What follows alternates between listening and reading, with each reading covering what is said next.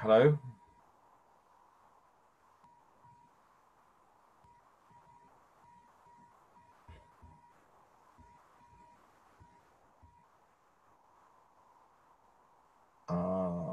Hello?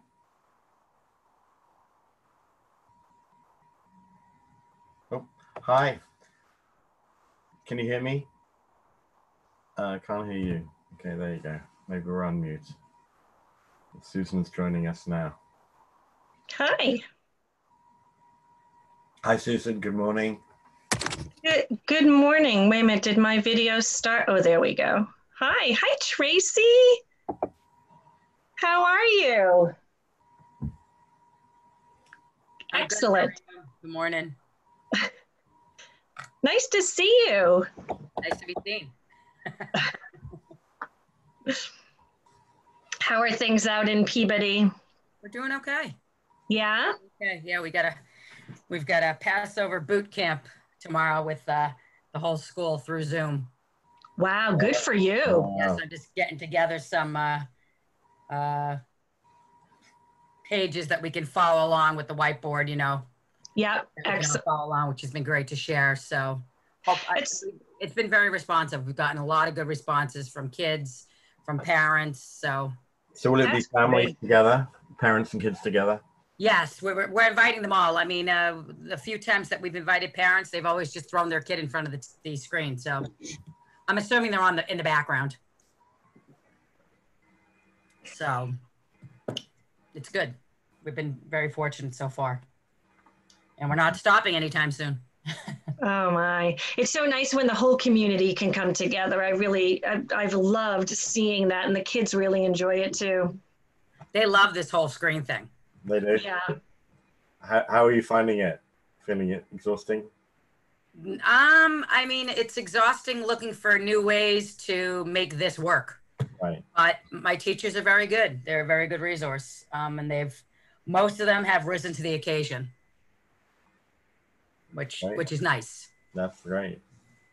My buzzer's going off in the oven. I'll be right back. Okay, Micah, what is this black thing over here with me? Oh yeah, on the left of your screen, it's a shot. It's maybe on the camera. Oh, thank you. Oh, is that it? Look at this. I have this new thing. I have this paranoia, Michael, that I'm going to forget that my video is still on.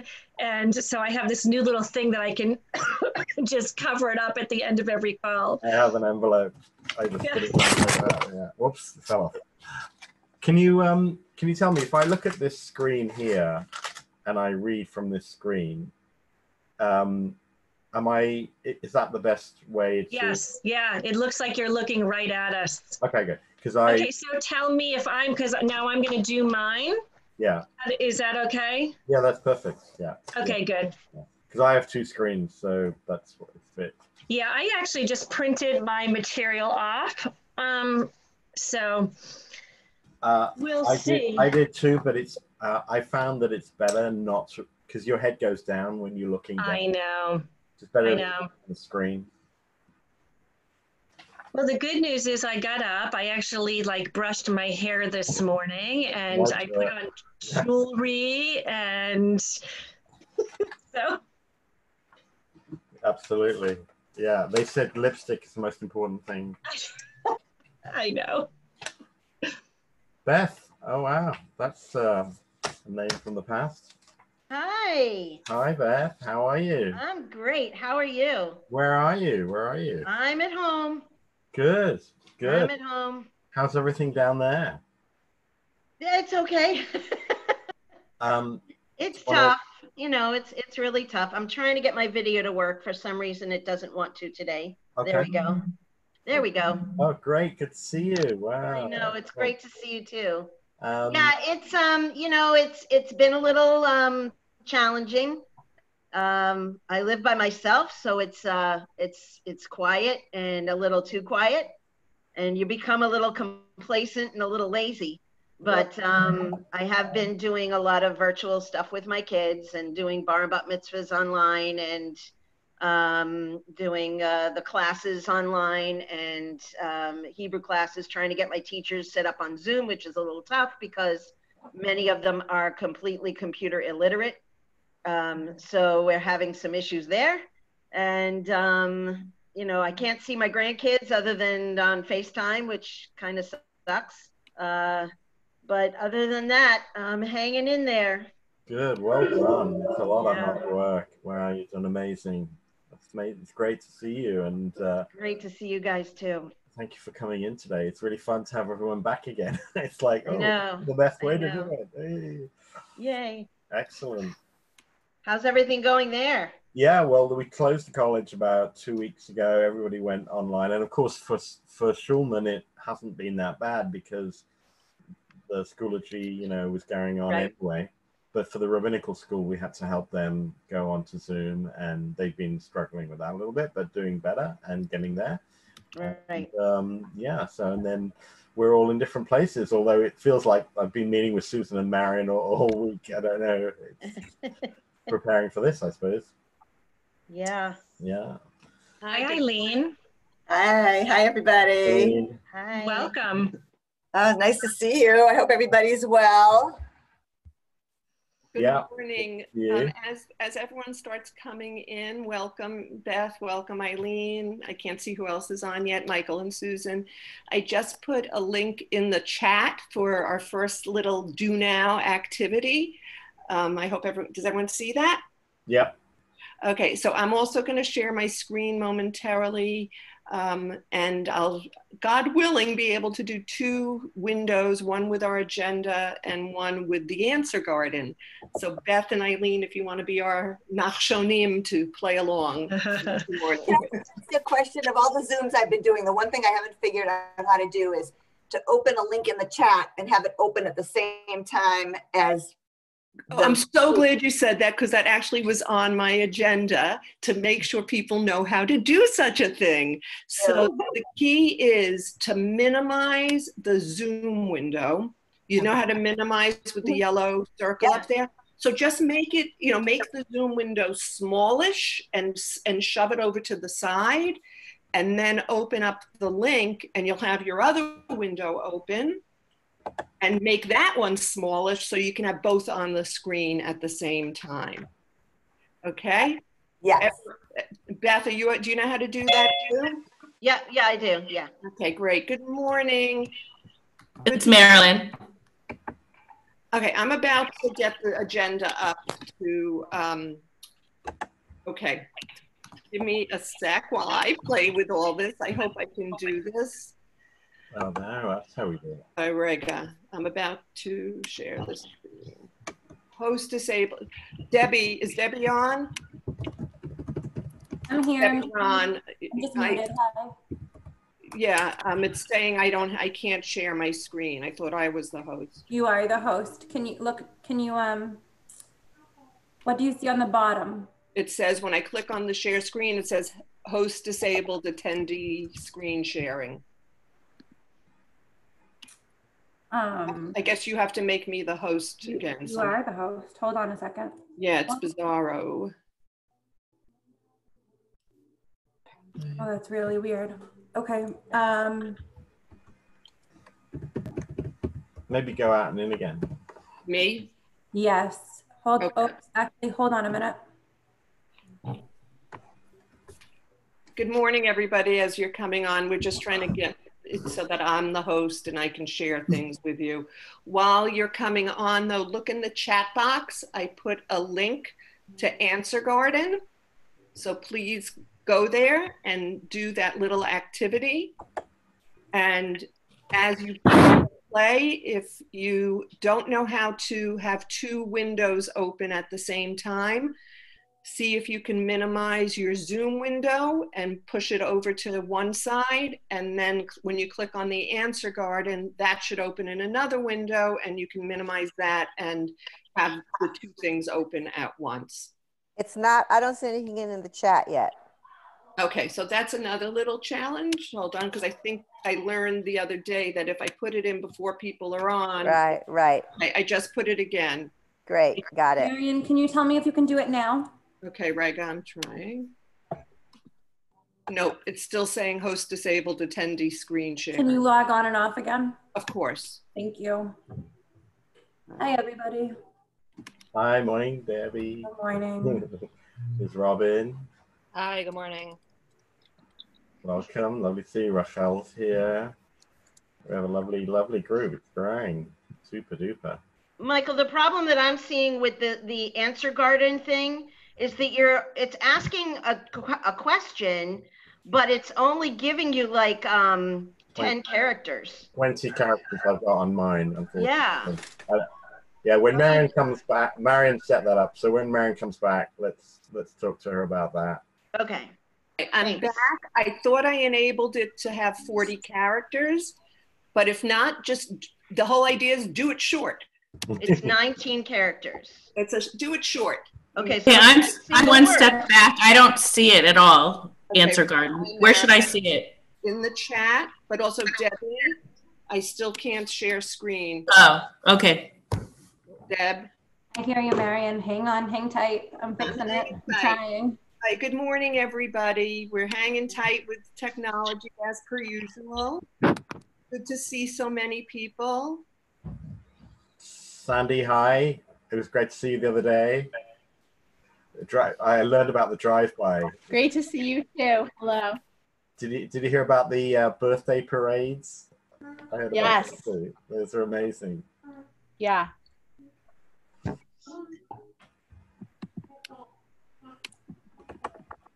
Marion, you there? I am.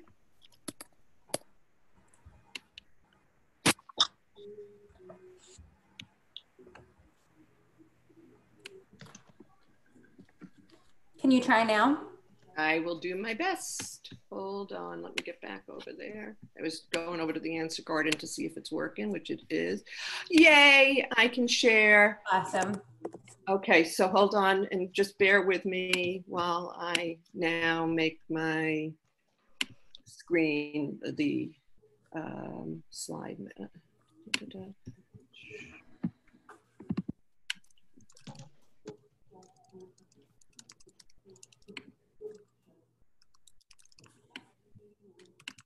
Can everybody see the agenda? Whoops. Yes, there we go. Can everybody see the agenda now? Yes. Great. And now I have to play with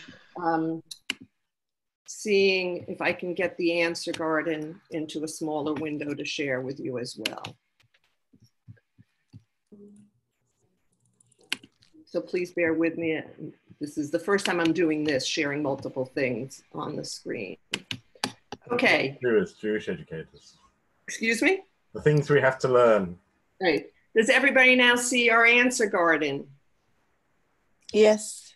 Okay, so those of you that haven't yet had a chance to put in your ideas, to share a positive and a challenge,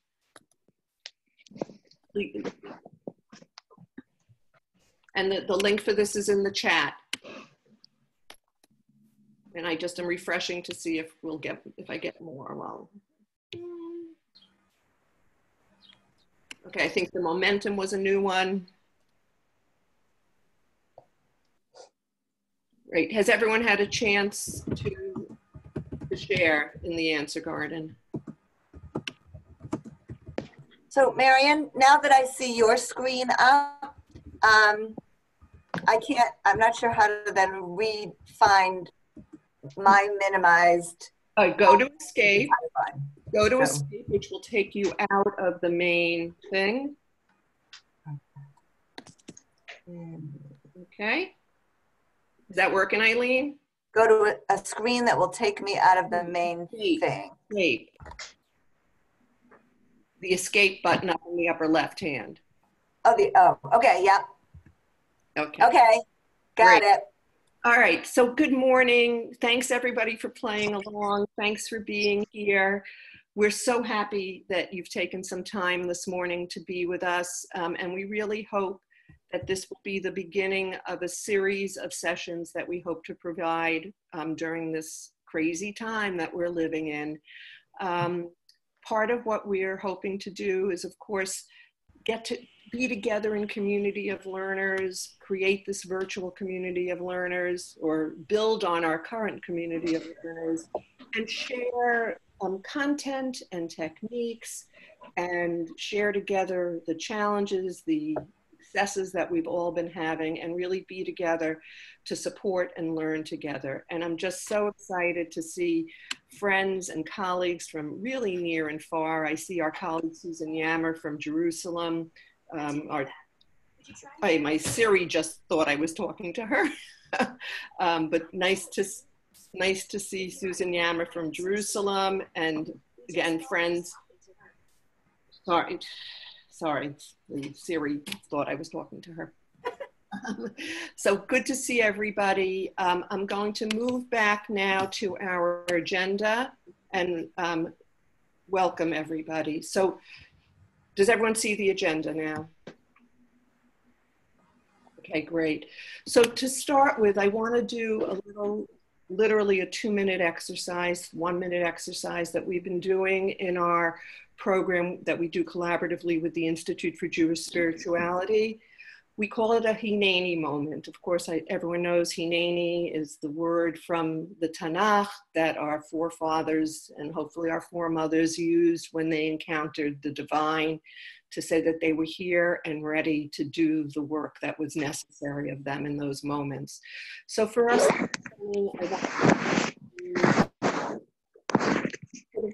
situate yourself. If you're sitting, wiggle your hips around, plant your, think of yourself as being in a Hineni moment. And you can close your eyes if you'd like, and just think for a few minutes, where are you right now?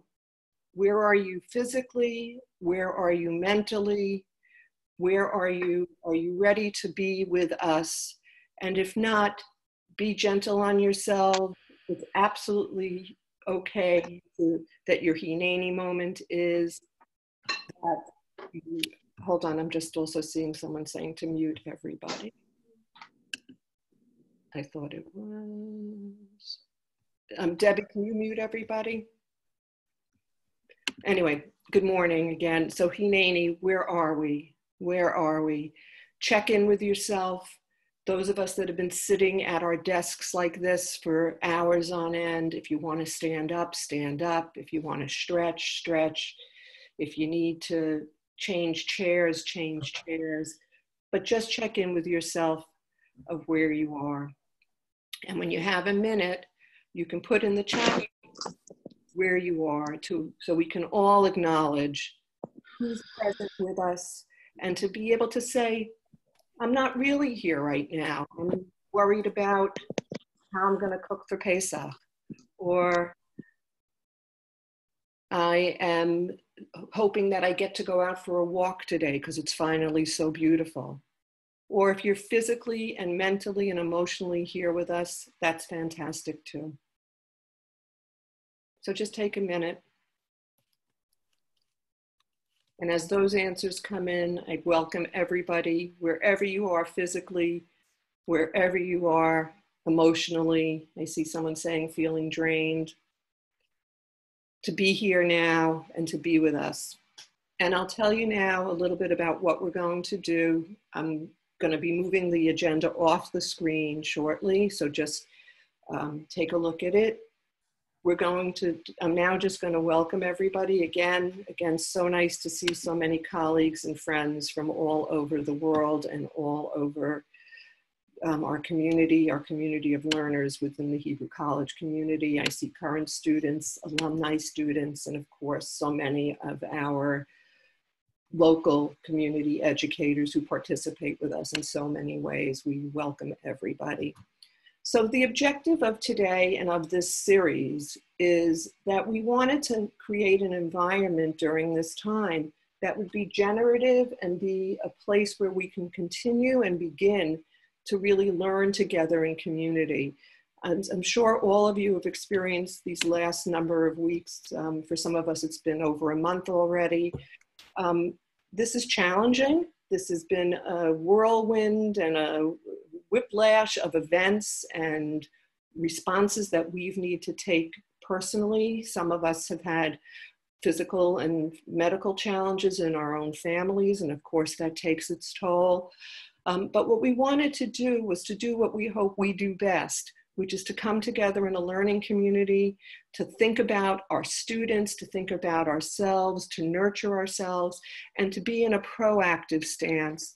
There have been so many wonderful, wonderful activities and moments where we've been able to convene in communities, whether you've been doing it for your students just to sort of maintain a sense of normalcy for them during this time of being able to see each other. But we really wanted to make this series, again, a continuation of the kind of learning that we hope we've done with you up until now and that we can do going forward. Of course, this is an experiment, like all of this work is during this time, and we welcome your feedback and your ideas. And if it is successful today, we are committed to doing it again on April 20th. And of course, we'll send out a reminder. And we hope to do it, God willing, another 3 or 4 times between now and May. So just walking us through any questions. Okay, great. So we're going to have basically 2 chunks of quote unquote real learning, content learning. Our first with Rabbi Dr. Michael Shire, the Dean of the Schulman School. The second with Susan Morell, my dear colleague from the Schulman School. So that's numbers 4 and 5. We'll then debrief Susan's activity, of course, and connect it to Michael's as well, and look back at our answer garden. We'll then move into hearing from you. What are the things you think you need now? What can we provide in these 3 or 4 sessions that we'll plan? We'll then do some singing together with one of our cantorial students, David Wolf. We'll reflect on the whole experience, and then I'll keep the room open for a number of minutes if people want to schmooze. I hope that we'll conclude the content part of today in just about an hour at 11:15 Boston time. And again, I'll keep the room open for another 15 minutes if people want to schmooze. How's that sound, everybody? Okay, so I am going to turn this over to Michael. I'm just going to put the answer garden up for everybody. And Michael, I don't think I ever got your slides. So where are those? Okay, I sent them to you, so you should have them. Let me take a look again, but I couldn't find them. I saw your notes on the slides, but not the slides themselves. Debbie, is Debbie still there? You should be. I'm going to stop sharing and look for them again. But Michael, I'm sending it to you right now. Okay. So, oops, Michael, why don't you start while I get the slides up, okay? We just need slide 1 to be available. Okay, better. So, everybody, okay, if you want to, why don't you add something to the answer garden while we're doing that, okay? I just emailed them to you, Marian. Mm-hmm.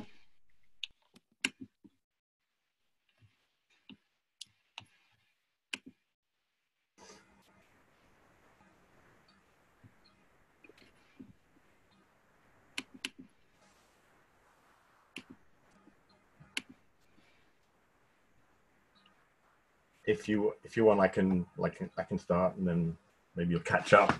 I'm here. I'm getting there. Okay. Well, it's beautiful to see everyone. I wanted, while we're just getting ready for that, I just want to give a big shout out to Seth Goldsweig, who is on here. And Seth, as many of you may know, is the vice principal of the Jewish Day School in Toronto, Leobec, and is defending his doctoral dissertation this afternoon at 2 o'clock at Lesley University, or kind of virtually at Lesley University, 3 o'clock. And Seth has done a fantastic dissertation on sustainability for Jewish day schools. It's going to be really interesting to listen to his defense this afternoon. And Seth is the number 6, I think, of our doctoral dissertations from Lesley in our joint program. And we have one more to go after that. We're really delighted to have this kind of creme de la creme, we might call you, of our students who have worked so hard on creating a doctoral dissertation and defended it and successfully received their PhD. And we look forward to more people in the future if you're interested in that. So Marion, where are we now? Oh, I thought you don't see it? I thought I shared. Oh yeah, there you go. All right, we're ready to go. Okay, so good. I'm gonna get going then. So I want to just say how wonderful it is to see everybody, and what a wonderful opportunity to be together in these difficult circumstances. But it's a real community that we learn together, and we have been together, and this is an opportunity for us all to have this moment amongst all the communities that we're sharing with. We are continuing to pass through this modern day plague of this virus in our isolating homes. And we've seen the many ways in which people have supported each other in their care and concern all around us. And most of us have seen how our health professionals, our doctors and nurses, have stepped towards others in providing the healing and help that's needed at this crucial moment in this global pandemic. It really takes a step of courage to move towards those who are ill, and they have done so with such a marvelous alacrity. And as governments around the world are calling for self-isolating and quarantines, they're labeling these workers as essential services. And these people include those providing our food supply, providing care for the vulnerable, ensuring our safety and protection. And it goes without saying that we are relying upon them. And as I can mention, Queen Elizabeth said to us, the Brits, last night, this generation will remember in years to come how we responded with self-discipline, with resolve and fellow feeling. So I want to suggest that in a different way, teachers are essential services too, particularly teachers who offer spiritual health, cultivation of care and community, and a practice of virtue and ethics for students and their families. Now, we are all about to enter this Pesach season, and we'll be planning a Sederim completely differently this year. But the message will be the same as a call out for hope and freedom from the passing over of this plague. And we will read again of the 4 children in the Haggadah and our responsibilities to understand and respond to them. We learn about the children first in the book of Exodus. There in chapter 12 and 13, on the real knife edge of the Leil Shimorim, the night of watching, Moses addresses the children of Israel. And the final plague, which is about to be enacted, and the moment of redemption from slavery is at hand. What was it like for the children of Israel in Goshen to watch 9 previous plagues from their isolated homes, to see others suffer while they were shielded? How frightened and anxious they must have been. They packed their meager belongings and they took their unleavened dough just at the moment of midnight. And at that moment, Moses does a remarkable thing. He doesn't speak about their sufferings. He doesn't point to the destination of the promised land. He doesn't mention their freedom. But what he does remind them is that the children will ask them, what happened here and what does it mean? Now, as you probably can see, hopefully on the screen, 3 of the 4 children with their questions appear in this section before the Exodus has taken place, at this very moment when Moses is addressing the people. Now, it's a moment of uncertainty for everyone, and their existential questions are very different, each one. The first child we meet is actually the question of the Rasha, the wayward one, the one who separates from the community with their question, Ma havodah hazot lachem? What does this service mean to you? This person feels outside of the experience. What does she feel about her alienation at a time like this without rootedness or fellowship or family and friends around her? The next one we come across is the She'eno Yodea Lish'ol, the one who doesn't yet know how to ask. She has no question yet. She's a wanderer. She's just confused and bewildered. How can all this be happening around her? And then thirdly, we have the Tam, the one who's willing to learn, who has a simple question, mazot, what's going on here? How can I make a sense of a world turned upside down? These three are all living with deep uncertainty, and they need their questions of faith answered. They are not looking for more knowledge or content. They need help with the anxiety of what comes next. In this moment of immediate redemption, Moses takes notes of them, reminds us all to hear them, and find a way to respond to their anxiety and confusion. Tell the story of your children. Moses speaks to the generations down the ages, to all of us even, reminds us all of the crucial lessons of the day. We are all anchored in a creation that has purpose and goodness. The answers come in the words, "Ba'avor zeh asa Adonai li b'tzeiti miMitzrayim," because of what God did for me when I came out of Egypt. It's the quality of our response to the questions of uncertainty from our students that marks us out as essential services. They have the questions and they need the answers. At all other times in Jewish observance, we depend on the adult to lead. Here at the Seder, it's the state of imperfect knowledge that gives the child the leading part. The unattained certainty is what makes it essential to listen to the child's questions year after year. Through them, we will learn the promise of redemption for every generation. Acknowledged uncertainty, says Robert Coles, the famous psychologist, is the stuff of spiritual learning. Now, the fourth child, the Chacham, and you may be wondering where he or she was, comes later in Deuteronomy. In fact, is mentioned after it's all over and done with. Maybe that's the time for content-filled instruction, and the Chacham is ready to ask for it.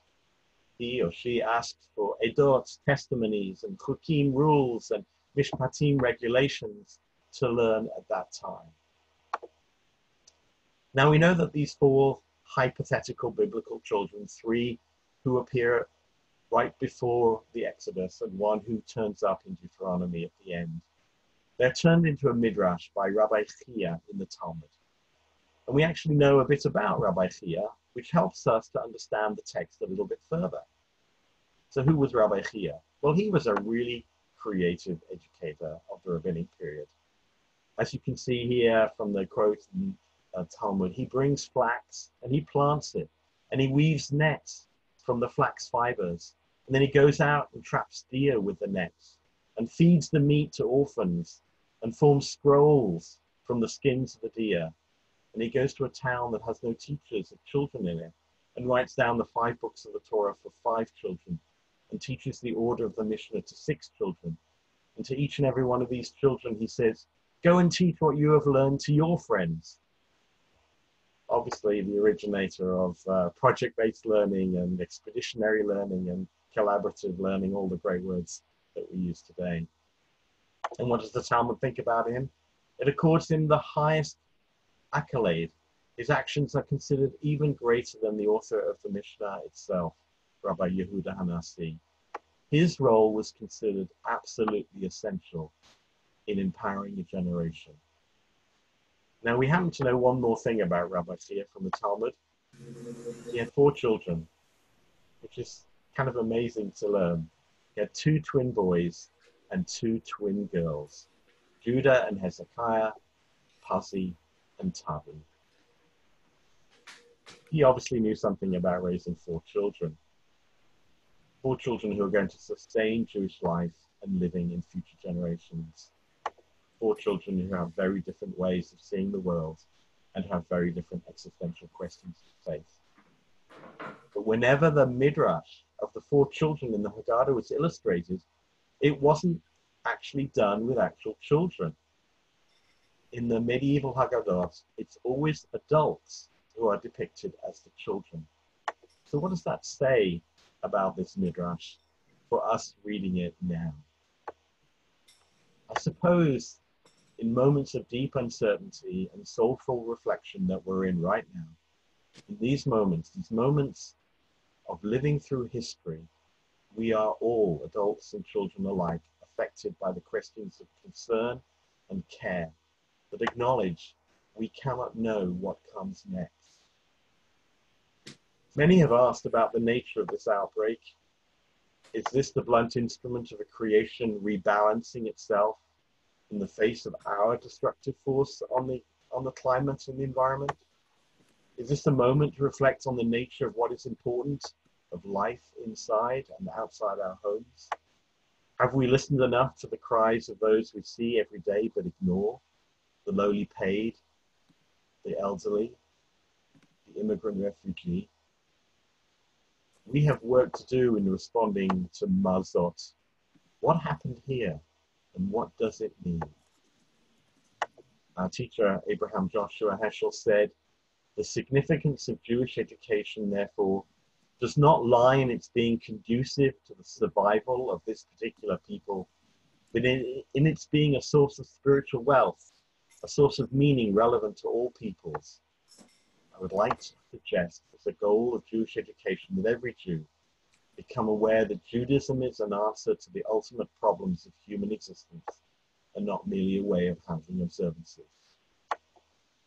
So we as Jewish educators gathered together need to respond to our current predicament, knowing that the wayward, the willing, the wanderer, and the wise are all mixed up inside each one of us, and that the people, adults, families, and children alike that we serve feel the same.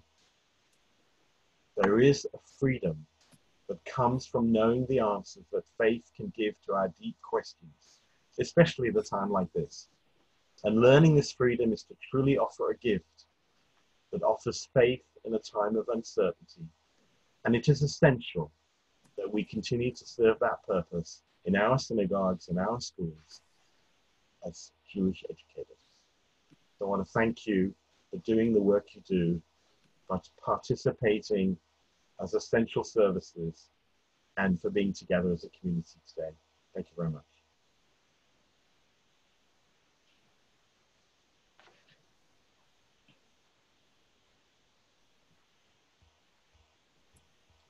Marian, you're muted still.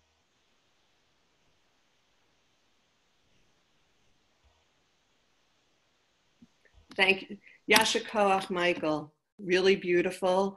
I hope that everyone was able to take in the learning and to also take in the visuals as well, and the wise words, both of Michael, but weaving together the wise words of our sages, both more contemporary, like Rabbi Heschel, and more historic, like our Talmud.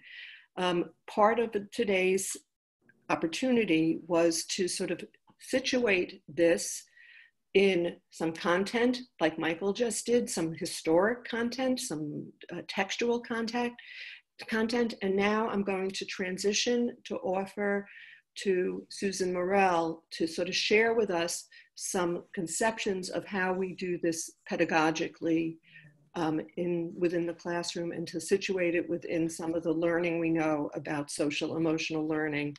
So Susan, I am going to share your PowerPoint momentarily. Michael, you'll probably see there's a bunch of accolades coming in.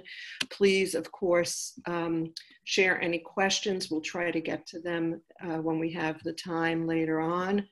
And while I'm seeing Seth's face in the chat there, or in the boxes, Mazel Tov to you, wishing you lots of success today. All right, I'm about to share Susan's PowerPoint, and Susan, why don't you can say a couple of words while I'm getting that up, okay? Thanks, Marian. First of all, just thank you. It's really nice to be here, and for everybody to set this time aside. There's a lot going on. I don't know about all of you, but it's pretty overwhelming with the amount of resources and opportunities out there. So just want to say that I appreciate you being here and taking the time to learn and to reflect and to be together. So what I'd like to do now is we're going to take about 10 minutes and we're going to go through an activity, but we're really going to focus on ourselves first. And then when we debrief, we can talk about possibilities for using this tool or parts of this tool in other parts of our work and with our students, and of course, continuing on with ourselves. So I want to take a few minutes to think about the past few weeks. It has been an absolute whirlwind. We were all thrown into something that we never expected. We've been through a lot, and many of us, I'm going to dare to say most of us, if not all of us, have not really had the time to reflect. It's hard to take the time to reflect on our actions and our thoughts and our feelings when we are in the midst of an experience. Time is scarce and emotions are really stretched. We are taught that there are 2 times to reflect, as you can see at the very top here. We can reflect in the experience while it's going on, and we can reflect on experience after it has happened. Those are 2 very different things. What I'd like to focus on is the reflection on the experience, what you have all just experienced. So if you, on your screen, is a description of the cycle of reflection. So at the top, the first step is a description, what happened. Then if we move to the right, we go to feelings. What were you thinking and feeling during that experience? Then we move down to evaluation. What was good and bad about the experience? What worked? What didn't work? Then we move into analysis. What else can you make of the situation? And then the conclusion and action plan. There is so much to say about all of these, but we do have limited time, so we are just going to focus on the first 3, the description, the feelings, and the evaluation. So you can flip that slide, Marion. So in just a moment, I'm going to ask you to think about one particular situation that happened in this experience. We all know what happened in the world and in our schools and having it closed down, but I want you to think about one particular situation during these past few weeks. Where were you? Who else was there? What was going on? What was the challenge? And I would love just 1 or 2 people in really just 3 or 4 sentences. Again, there is so much to say, but I'm going to ask you to narrow it down to 3 or 4, sentences about what happened in a particular situation.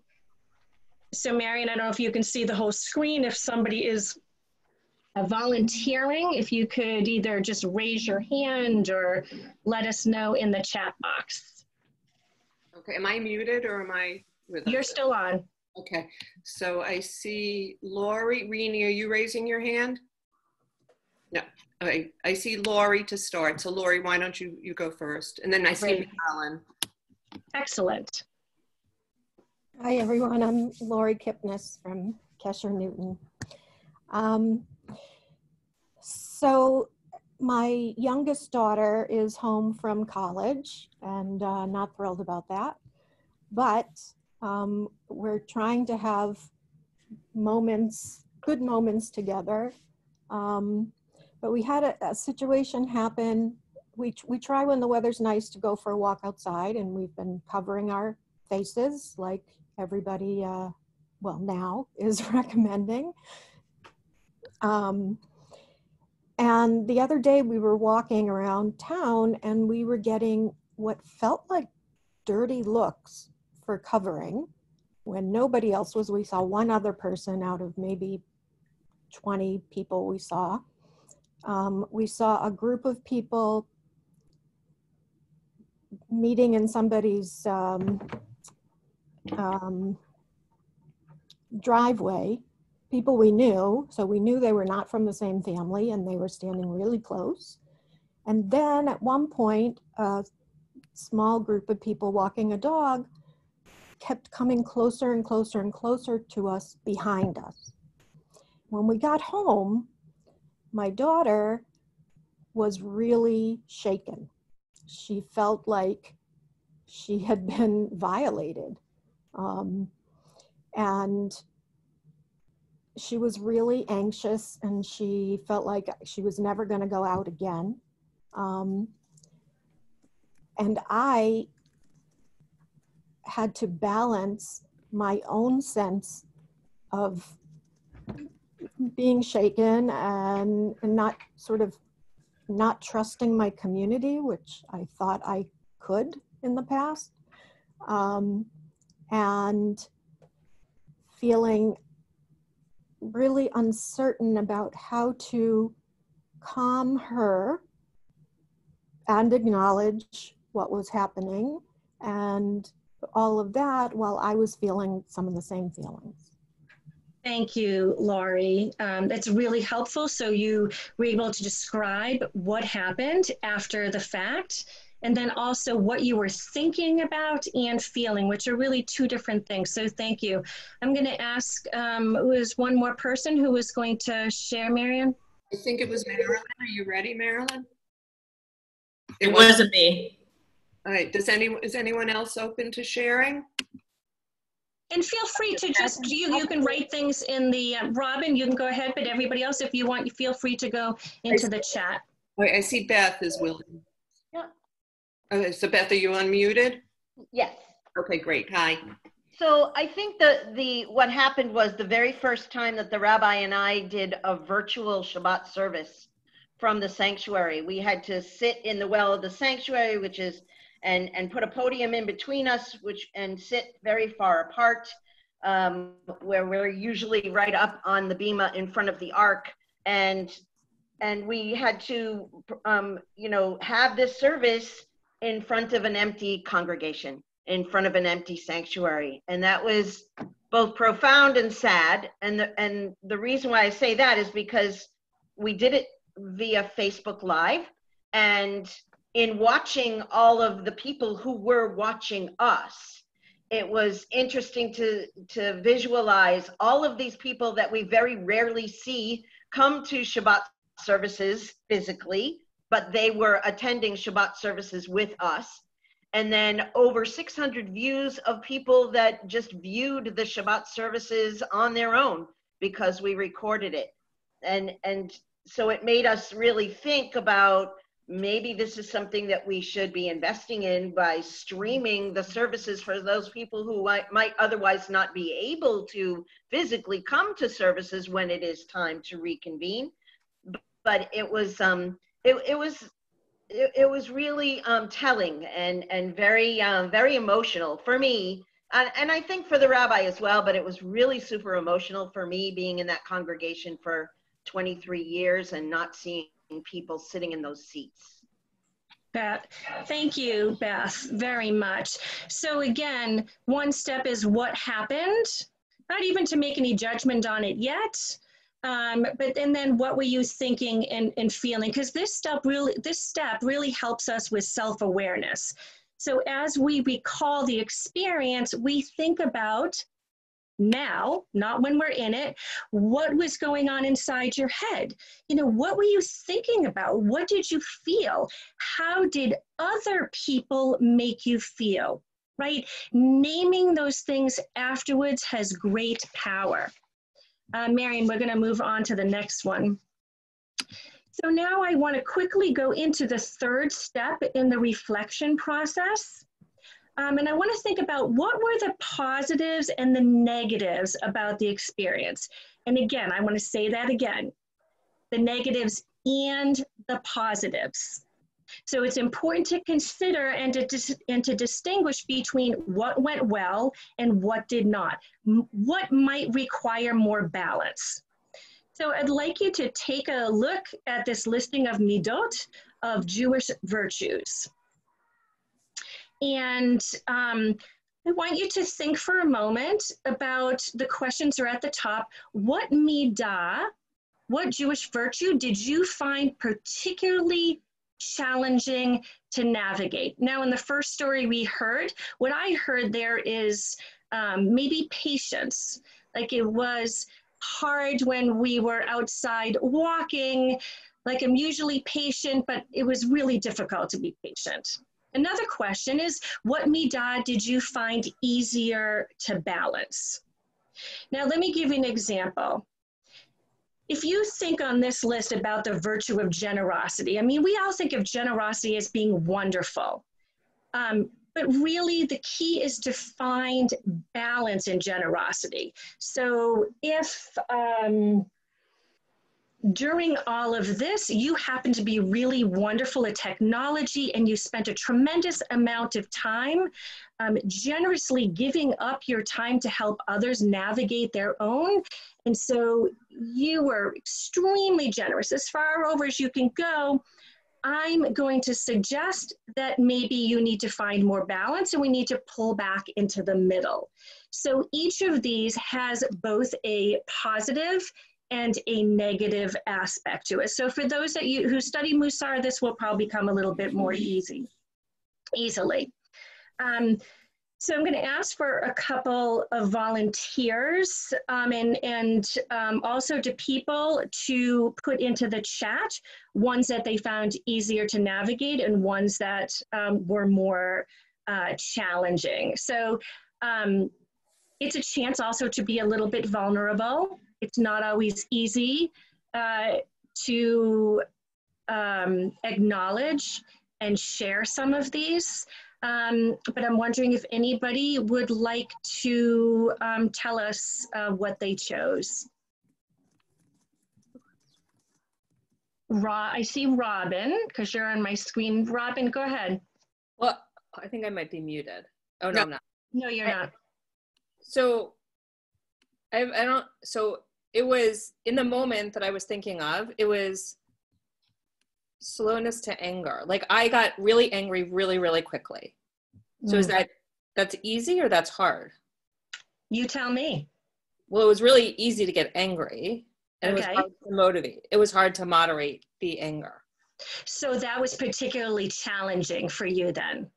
Like, for you, that's something that, because of the stress or whatever that is, a little bit more challenging to navigate.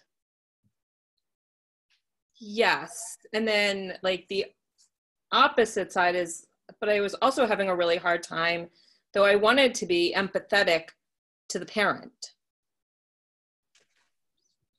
Great. So those are both the same, or those are not in that? I think there's lots of nuance in there, but I'm gonna ask you a question now.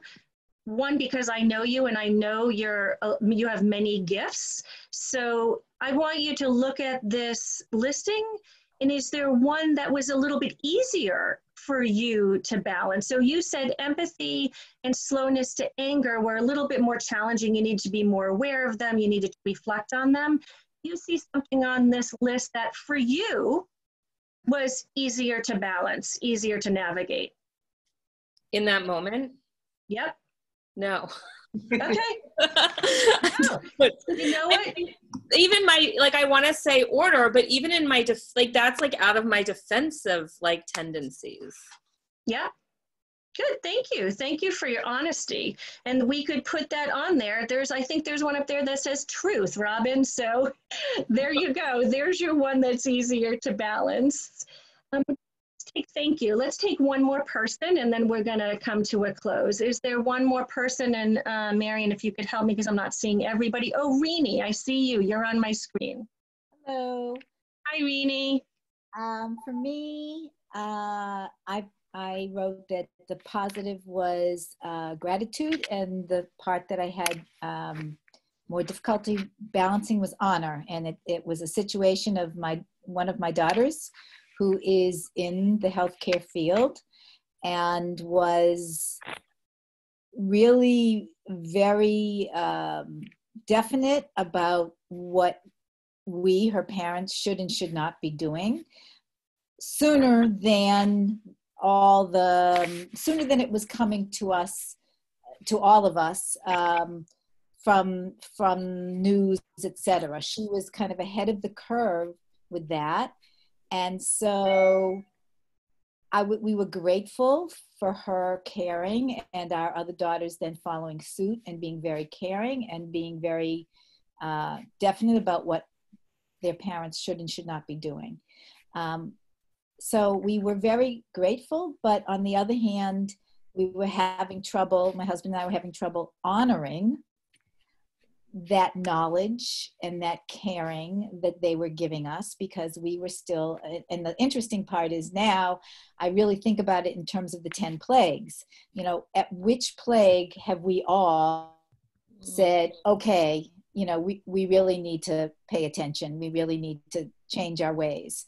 And, you know, I really see the progression of our being able to honor what she was telling us and their sense of protection for us along that continuum of the plagues. Thank you so much, both to Robin and to Rini, for sharing. So these, yeah. Just also note that plenty of people, thank you all, have been putting it in the chat as well. So we all appreciate your vulnerability and your honesty and your willingness to be engaged in the topic. Thank you. Yes, thank you, everyone. I'm looking at these right now and seeing them from equanimity and trust being challenging, humility, silence, patience, but especially attentive listening being a little bit easier, but diligence and strength being a little bit more difficult. I see someone wrote, it's challenging for me to love God right now. You know, that is certainly a challenge. So these midot, these Jewish virtues, come directly from our teaching, from our tradition. And by doing this activity, we're really anchoring our learning directly from the wisdom of our tradition. And that is part of what we hope we are doing with ourselves, importantly, with ourselves first, and our students, to tap into the stories of our tradition, the experiences of our tradition, the wisdom of our tradition, through our own stories, our own personal experiences, and our own gained wisdom. So I have always been inspired by Rabbi Sachs' thoughts on how our reflections connect us to our ancestors throughout time and space. The experience of our ancestors and how they persevered, what their feelings and thoughts might have been at the time, and what they may have discovered and uncovered from their experiences. So as we think about what we've explored together in just these few minutes that we had today, I hope you are all inspired to bring your new understandings to your own Seder and to your students as they enter Pesach. So thank you very much. Yasher Koach, Susan. Thank you so, so much for sharing. And what I just want to pull the agenda up for a second for myself, just to double check how we're doing. Yeah, okay, thank you. So thank you, Susan. And again, of course, thank you, Michael, and thank you to everybody who's been participating so in such a participatory way. I really appreciate it. Thank you, Lori, for the, the icon of the, so what I want to do now for a few minutes is just to sort of put some closure on what Susan just did. And I hope also everyone are beginning to see the threads of this session this morning. Of course, Michael brought us right into the Haggadah with the 4 children. Susan is leaving us at a moment of thinking about the Haggadah and the importance of telling our stories to our children, to the next generations, that of course we all do professionally, day in and day out. And then of course, during our family times, we have the opportunity to do that within our family units. So I want to reflect a little bit and just sort of throw out a couple of the frames that Susan used in her activity. And of course, I'd be open to hearing from others. So for sure, you know, as I think people know, Susan has spent a lot of her professional life focusing in on social emotional learning. She's done a lot of beautiful work with that, both here at Hebrew College and in much of her other work. So some of the things that she brought to us this morning were sort of that first, sort of the self-awareness, the moment of sort of asking us all to think about something that happened to us and to slow that down and to think about it in a descriptive way. Then to think about it in the self-management kind of way. What did we do in that moment, and not to be judgmental about what we did in that moment. Some sort of social awareness. Who else was involved with us? I think Beth talked about the relationship with her rabbi in that moment of feeling, you know, that she was in a social moment with him or her, and also the social moment with the people who weren't physically there, but a social awareness about how we're part of an entity. When Susan asked us to look at the midot and place us along some continuum, it sort of helped us to focus on our own responsibility for our actions, whether they be good or bad, and not to sort of label ourselves as good or bad, but to understand that we're all always along some continuum. There's power in naming our thoughts and our feelings. Sometimes that puts it out there so it allows us to be more gentle with ourselves and to think about we all have all these attributes, or have the potential for all the attributes, for good and for bad, and being able to name them and put them outside of ourselves gives some power to that. I think sort of most importantly, and I hope what one of the messages of today's session is, that these are all very human experiences. As sort of as unusual as this moment in our collective time is, it is part of the human experience. Part of the human experience, of course, is meeting all kinds of challenges and traumas and tragedies. And one of the beautiful things about the humans is that we have resilience. And one of the beautiful things about being in a community of faith and a community that is anchored in text and memory of our ancient past, we know that we can get through with resilience.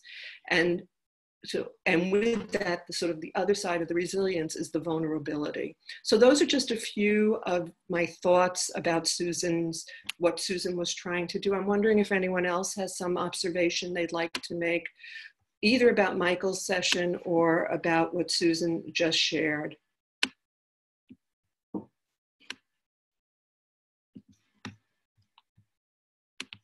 Anybody? Maybe I'll just again make a connection between this work of social emotional learning and the nature of what I think we do when we think about our tradition.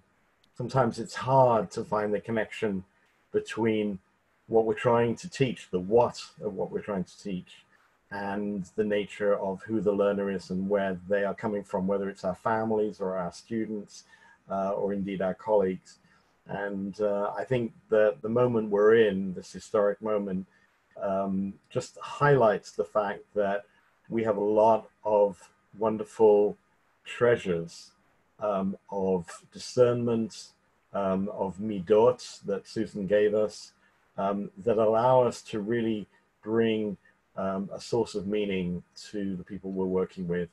And I hope that that's something that all of us as Jewish educators will kind of renew and find again the spirit of seeking out the ways in which, as Heschel said, that what we are doing is so essential to the time we're living in. And I just also want to make explicit, as you can see, the beautiful way that Marion has constructed our time together is not only for us, which it is, and I'm grateful for that moment actually to be with you, but it's also as a model for what we can do with others. So if you want to take this model and use it with your teachers or with others that you're working with, your parents, then feel free to think about ways in which to highlight these parts of the things we should all be thinking about while we're doing Jewish education at the same time. Thank you, Michael. I'm just putting in the chat a link to a Google Doc that we'll use momentarily. So really the next piece of our agenda was really to open it up to the group. Obviously we haven't gone through our entire session yet, but really to ask this group of educators, again, from literally all over the world, literally at all different places in their careers. Some people, I see some of our current students who are, in this moment of pause in having had, not being able to be in their student placements even at this time. So just want to open it up to the group. What would you need at this time? What are your needs that, we can talk generally, and you can certainly put things out that have nothing to do with Hebrew College, or things that you think would be valuable and powerful to continue in this community. So I really want to open it up. Take a few minutes to think again about what we've done so far this morning, what is out there in the world, all the millions of resources that have been coming at you. And also, of course, I actually wanted very much to have this session today, even though, we've all been so inundated, because I wanted us to be able to plant some seeds for people to think about while we'll have the little bit of a break professionally over Pesach. So take a minute now, if everyone can just sort of think, what would help you right now? Again, either professionally or personally, and again, something that Hebrew College can help you with, or of course, something that we as part of your community can help you work through. So take a minute, and if you want to write it, or if you want to open up your mute and talk.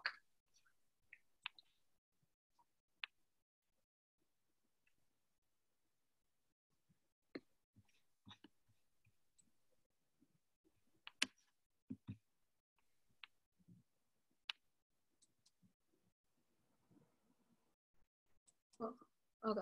Good. Thanks, Robin. So this is like anything, right?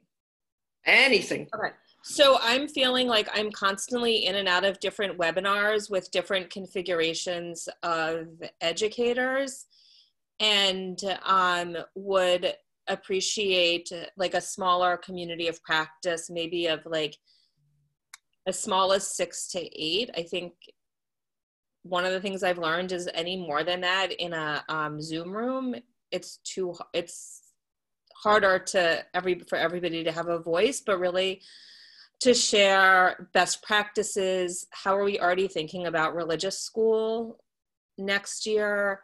How are we dealing with some of the tech issues? And also to be reading some articles and kind of thinking about it from a higher level. Like, so there's like the nitty gritties, but also I'm interested in like getting myself out of the coronavirus world and thinking big.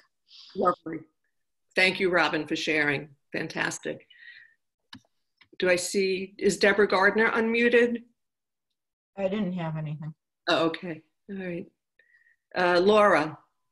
I think, Robin, what you said really resonated. I think that right now, it's been wonderful to get to gather some with our teaching team and get to share some ideas and reflections on what's working. And I know I have at least one of our Makor and ProStar teachers who is on this call. Yay, thanks, Ruth. And I've been, I've been particularly craving time to connect with other folks who are in the position of helping sort of run and launch schools online and care for the pastoral care needs of our families and students in this time, and sort of how best to be serving our families and students in this unusual time, particularly as a smaller group. So I'll just put that out there in case you want to talk sometime. Thanks, Laura. Fabulous. So I'm already beginning to see our little kernel of a little group to begin. Anyone else? Yes, I work with education directors and early childhood directors. Wait, can you see me? Yeah. Oh, okay. Robin from Palm, wherever you are. From West Palm Beach. And I think Robin is spot on, because I need ways to continue helping them achieve their goals in this time of what's school going to look like next year, what are the opportunities, what are more ideas, just a place where I can help them launch whatever they want to do in their schools. Lovely. One of the threads I'm hearing is also, I'll get to you, Eileen, I see your hand up. and hearing a thread also of like, okay, I think we're done with the shock and awe of, you know, how do we get through the immediate? And now it's like, let's be realistic of whether this continues the isolation through the fall or it doesn't. What do we need to be doing to be preparing beyond April, May, June? So I'd love to hear from Eileen, and just I want to plant something. Is anyone on the call involved with summer camps? Because I'd love to hear if someone is. Okay, but so Eileen, go ahead. So actually, Robin, you sparked a thought in my head, because on one hand, I'm thinking, you know, God willing, we get back to September and we're sort of back to, you know, quote unquote, the old normal where we get to see each other and we come to school on Sundays and we come to school on Thursdays and we come to, and now, you know, I've been thinking about whether or not, you know, we go back to what we had, you know, yearning for that, or is there going to be something, you know, a different model? You know, are parents going to say, oh, we kind of like this, you know, some from home, some from school. And I don't know what the answer is, but I appreciate the question that was raised and would absolutely be interested in having more conversation about that. Beautiful, thank you. Anyone else? Andrea. Hi, I'd like to add what was just said. I'm, by the way, possibly accidentally here. Shakar Colt invited me. She invited the Dorset SEDEX staff. So, but intentionally here, it was open to our whole community. I'm glad to hear it. Everyone seemed to be Hebrew College. I mean, I know some people here, but from Hebrew College. But on the matter of, you know, whether fall, first of all, practically we'll be able to get back to things and whether everyone's going to want that. I do a lot of work with the inclusion at our school. And we've had the interesting, I see connections. We've had the interesting situation of there being some students for whom this is like beyond disaster, can't attend, just pretty much getting one-on-one support for the parent for what's going on in their household. And other kids for whom the model of Tuesday teaching going to private tutoring has been an incredible blessing. And not just for the kids, but for the teachers in some cases. I am loving getting to work with some of my students one-on-one. And I've seen very little conversation. Most of the conversation has gone with the learning disabilities equal all is bad, bad, bad right now. And I've seen very little conversation about the people for whom it has been good and perhaps better and perhaps a model to be taken forward. Lovely, really beautiful. And I couldn't agree more, because I think there are so many things that we're learning as people jumped into the technology, people, of course, who might have been very resistant before and are seeing the upside of some of the technologies. And of course, yes, there's a lot of discussion about the downside of the technologies, but I think we do need to harness the upside as well. And that is something to continue to explore. Any other thoughts about what you would like to see, what you need right now, what we could continue to do in this group? Any thoughts? All right, thank you, thank you. We're going to move on to our number 8 on our agenda, which were our closing blessings.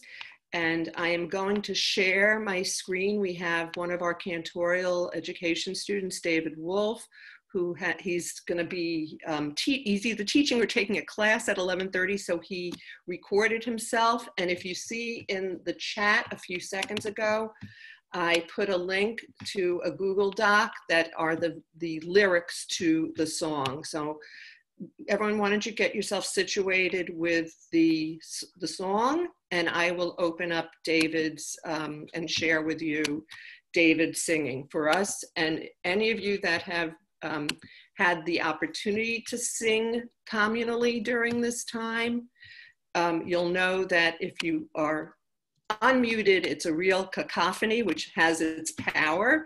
But it also, I think, has been very powerful to sort of sing to your heart's content, muted, and know that you're in community with us. So does everybody give me a thumbs up if you have the lyrics up? Good, people have the lyrics? All right, I'm gonna open up David's YouTube. And I hope that I have the right kind of, the sound correct. So I do hope that this works. And hold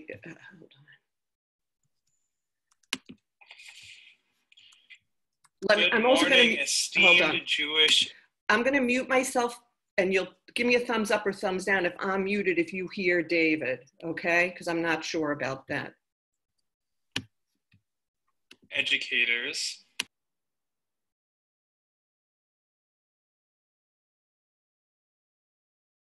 Oh, that you okay. are all right. loved. All right, so I have to keep myself unmuted. I'm gonna start the YouTube again, and I'm not gonna sing out loud. So that Can you just tell us again where the lyrics are? It was in the chat. Oh. Here, I wrote it at 10:55 a.m. It's a Google Doc. People see it? No? All right, then I'm going. Okay, Janet, no, I see it. I see it now. Thank you. Janet, okay, I'll try. Marion, it might be people might just want to like listen because they'll know it, and then you'll know it as soon as you hear it. We asked David to do this for you, so for something to take in. It's a gift to you. Good morning, esteemed. Okay. Good morning, esteemed Jewish educators. This song is to tell you, perhaps to remind you, in case you forgot, that you are loved.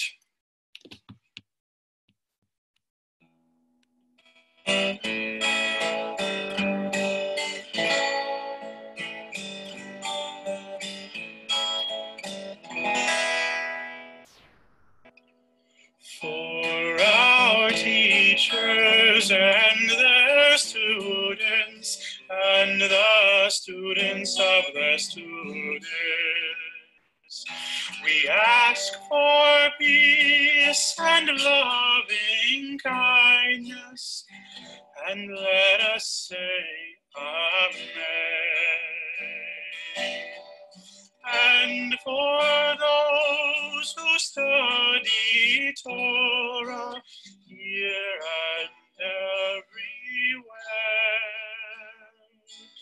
may they be blessed with all they need. And let us say Amen.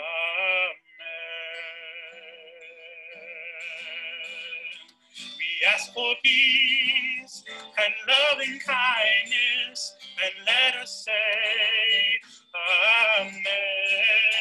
We ask for peace and loving kindness, and let us say Amen. We ask for peace and loving kindness, and let us say Amen.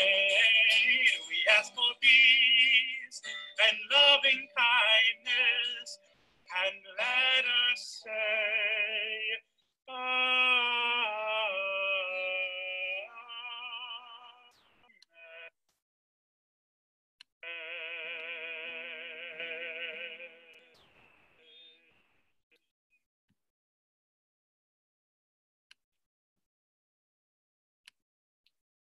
So Yasher Koach to David. I hope that filled everybody up with a little bit of ruach, a little bit of chizuk, support. What we're going to do, we'd love to we end with blessings. That was blessings from David to our community. If everybody wants to unmute themselves and just one word of blessing to our community, I'd welcome that if you feel like doing that. Susan, I see you unmuted. Oh, peace, peace, peace, shalom, wholeness. Okay, one word. Eileen. I was just going to say health and strength, but I know that's 2 words, sorry. Robin. Gratitude. Deborah. Health. Laura. vision and creativity. Robin Horowitz. Compassion. Seth, are you with us?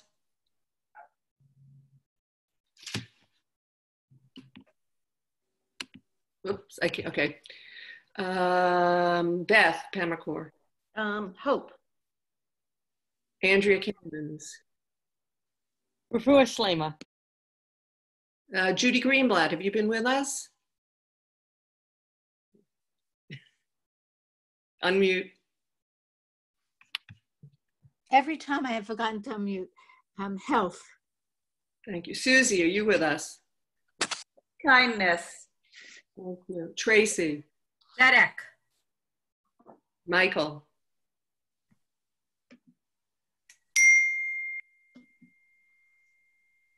Sorry, I was on mute. I just want to thank everyone and the gratitude of being part of this wonderful, holy community. Lena. Connection. Beautiful. Laura, did I get you? I don't remember now. Janet. You're muted. Joy. Yafe. Did I get everybody? I think I did. Oh, who's the teacher from Makor whose name I don't know? I'll unmute myself. I would say Hachlama for everything in this world. Thank you. What's your name? Ruth. Ruth. Thank you, Ruth. Thank you. All right, so I want to just share blessings also of real gratitude, Hakarata Tov, to everybody in the group today and to my colleagues, Michael and Susan in particular, but Rachel, who's been on. Oh, Rachel, I didn't ask you. Do you have a bracha for everybody? Toda. So gratitude, and to Deb Einhorn, who's teaching our graduate students right now. Thank you for my team for pulling it together. If you want to stay on, two things. I'll do some sort of wrap-up review of what we did to sort of unpack this pedagogically, to potentially for you to think of a structure like this for your own students or your own staffs. We'll do that for about 2 minutes, and then again, as I said, I will leave the room open for people that want to schmooze. So feel free to hang up if you'd like. I'm gonna just bring the agenda back up and share it so that I will do this brief review and reflection on what we did this morning.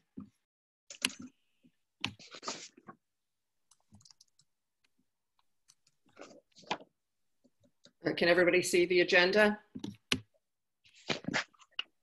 So as I said when we began, part of the objective and part of the motivation for us to do this, and also do this on this date and not jump into the fray like so many of our colleagues did in such an amazing way back when everything first started, was we wanted to slow down this new reality for us and to sort of be cognizant that we as educators have an absolute opportunity right now to be crafting something new that we happen to know a lot about in the 21st century. Again, I can't say enough of how in awe I am of all the day schools, congregational schools, camps, synagogues, all the various orbits that we live in, Hillels, that have jumped on board and maintain a sense of sacred community during this time. So I want to walk you through the things that I did today in crafting this and really open it up for discussion with you. Many of you know, many of you have participated in the kind of online learning that Hebrew College has been doing for over a decade, and they've learned about creating a virtual learning community. So first and foremost, you see I did a do now, so that knowing that people often have time, sort of come in early, sort of get people right into the activities. And there was love that when I came on a few minutes, a few minutes before we started, but there already were 4 or 5 people in, and of course there was beautiful schmoozing and connecting happening. But the do now, have some activity, and think about your own classrooms, how you know that having a do now is a way to sort of focus everybody, bring everybody back into, or bring them into what this community is going to be. So that was the first thing. The other thing, and Eileen had to make sure that everybody in the room knew how to have 2 windows open at the same time. And Eileen asked me even before I put the, put this up here.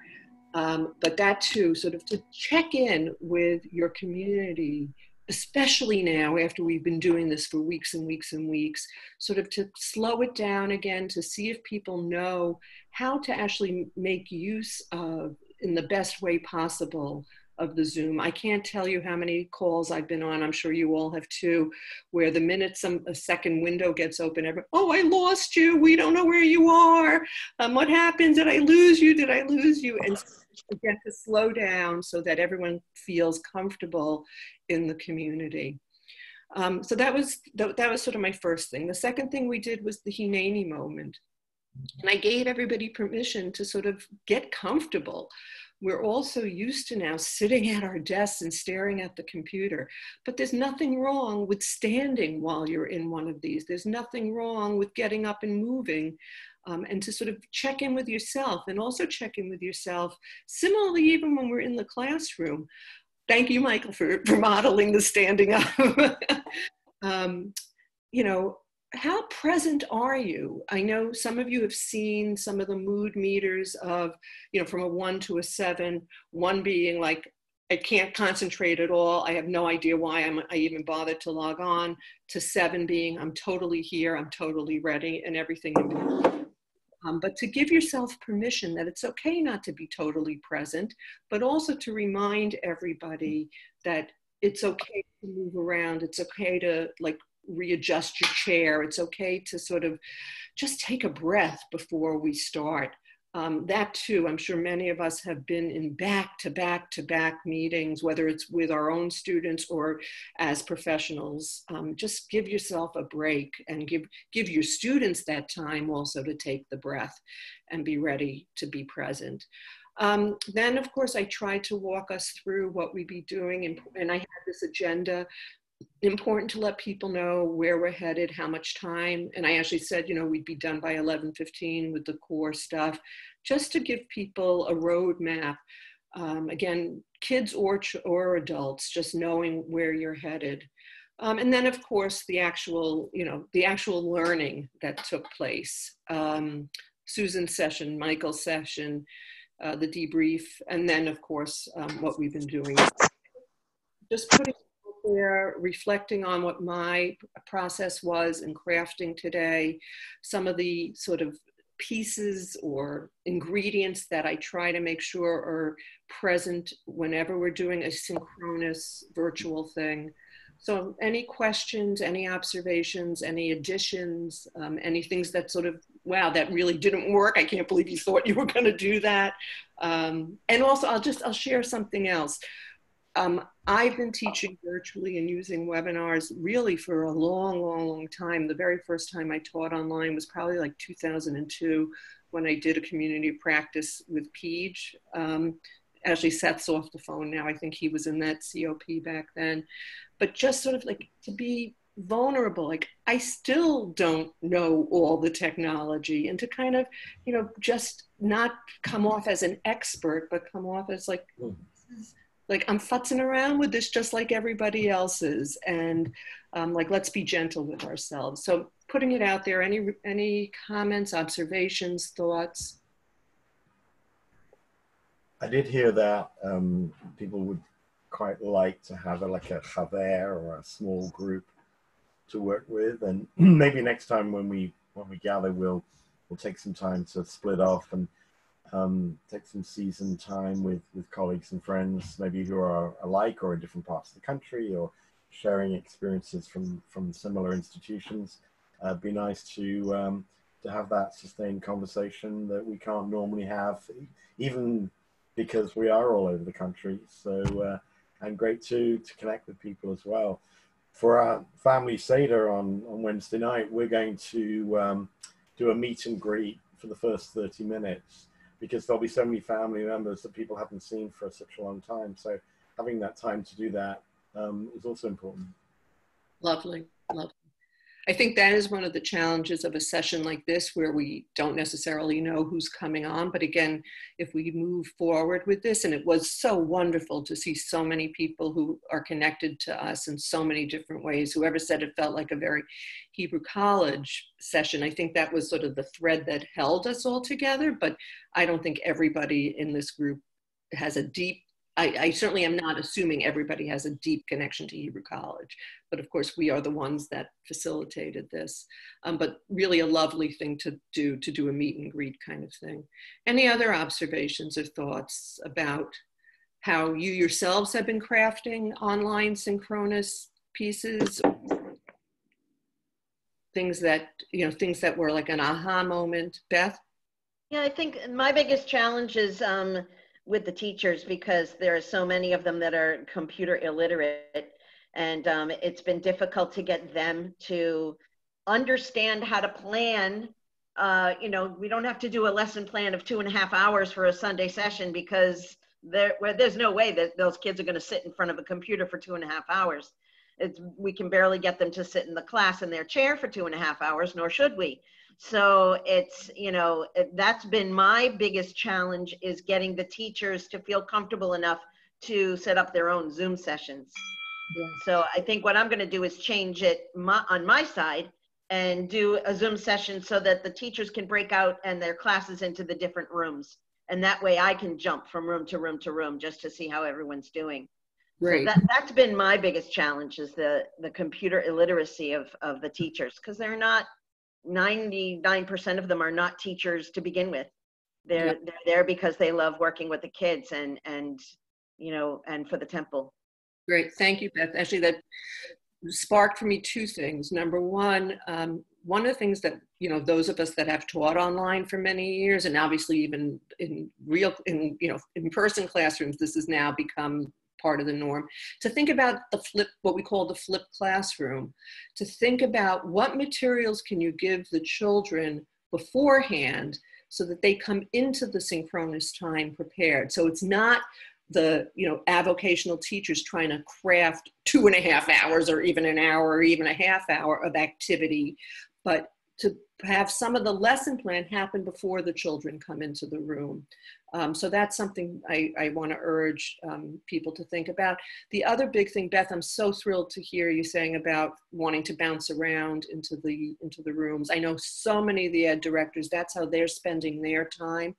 And really to urge everybody that this is a blessing and an opportunity that we don't always have, to have the time while school is in session to really pop in to as many classrooms as possible. I think, for us, for those of you who are ed directors, really use this as an opportunity. And of course, use the opportunity that these sessions are recorded to begin to be able to provide support and professional development we haven't been able to in the past.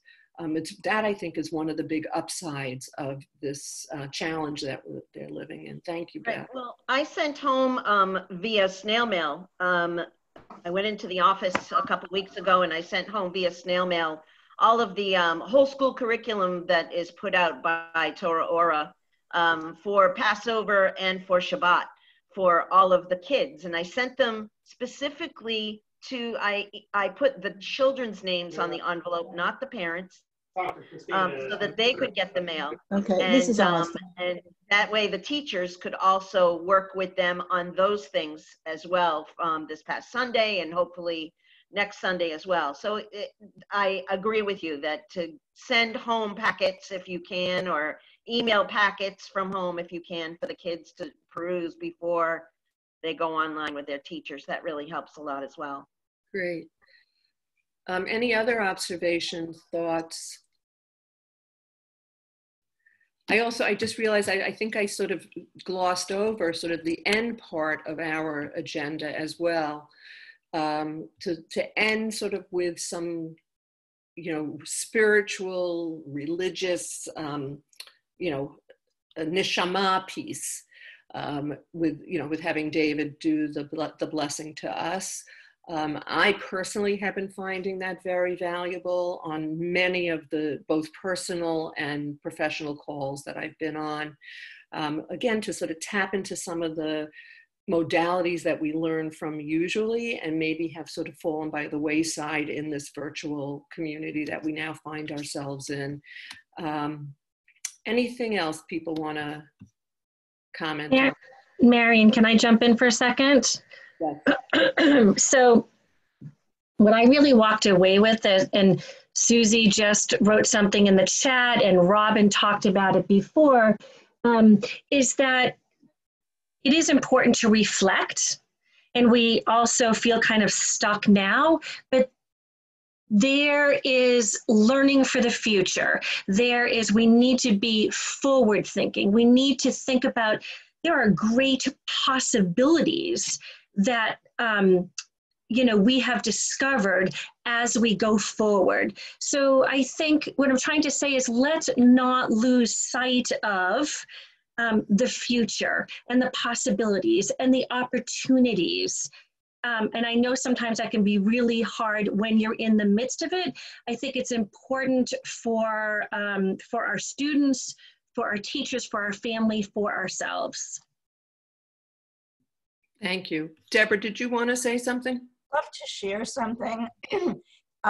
Inspired by a Boston-Haifa connection, Zoom, and hearing that people there can access their mail, I felt like, wow, well, we still can. I'm doing this. So I sent packets to my students at TBZ Religious School. And yesterday morning we had a model Seder, and it was so fun to see them using the things and showing them off. So awesome, awesome. All right, I want to be respectful of everybody's time. Again, I just am so appreciative of your time this morning. I'm so appreciative of the things you brought to the call. And of course, I'm so appreciative of my colleagues for helping craft this morning, and of course, to provide the content as well. Again, I'll keep the room open for a few minutes if people want to chat. Really lovely to see everybody. Wishing everybody a Chag Kasher v'Sameach, a season of joy, even in this challenging time.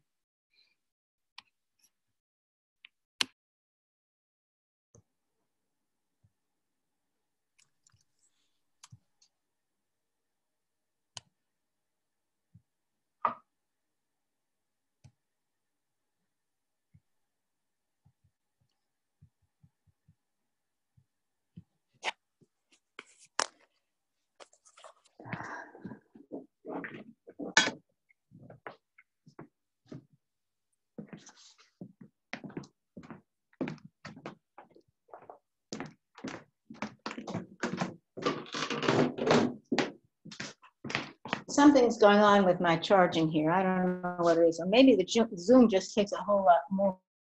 Well, maybe that's it. I bet it takes. I need to go plug this in. Am I going down? Chag Sameach, everyone. Maybe you're muted. Thank you. Chag Sameach. Thank you. It's nice to see everybody. Thanks, Susan and Marion. And I think that Michael already left. So, Chag Sameach and Chag Sameach, everyone. Chag Sameach, Tuda. Thanks, everybody. Ruth, where else do you teach besides Makor? I teach both in Makor and Prosdor and in Kesher. With Kesher Newton? Kesher Newton, and I used to teach in Kesher in Porter Square years ago when I first came here. Great. Well, nice to have you. Nice to meet you. Thank you so much. It was fun. Thank you. Debbie, where do you teach? Oh, you said TBZ. That's a TBZ School, Temple Emmanuel Religious School, and Aleph Bet Preschool. Beautiful. Yeah, well, thank you for being with us. Strong. Thank you. Chag Sameach. Thanks, Samantha.